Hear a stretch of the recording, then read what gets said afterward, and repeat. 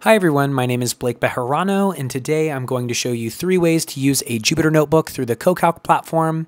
The first being through our custom Jupyter Notebook interface, the second through JupyterLab, and then last but not least through VS Code. You can see I'm at CoCalc.com. I'm going to head over to my projects. Here you can select the project that you'd like to work inside of or create a new one. I'll click on my project named Publishing. And this is my shared file system. I have a single folder called Sage Tutorial for CoCalc that contains some Sage worksheets as well as a Jupyter Notebook named 3D Plot. Selecting this will launch my custom Jupyter Notebook interface, and everything here is real-time collaborative, just like Google Docs. You can see each other's cursors moving around, see each other typing in the script in real time together. You can also view updates to the plot in real time if you'd like to visually inspect something with your colleagues.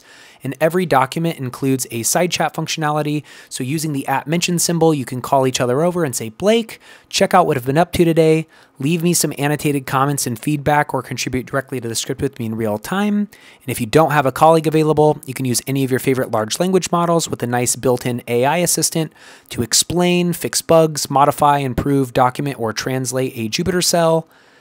Explain will give you a nice little synopsis overview of the underlying architecture of the problem, what each of the variables, components, and packages do, and you can, of course, translate to another programming kernel. Select the large language model of your choice, and there are both free and premium models that you can select from.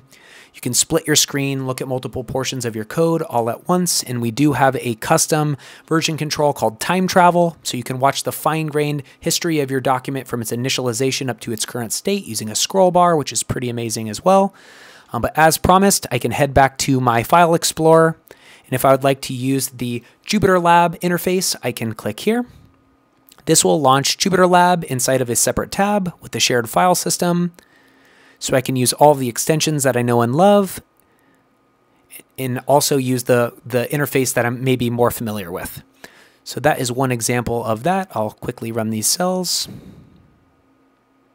And now you can see these 3D visualizations.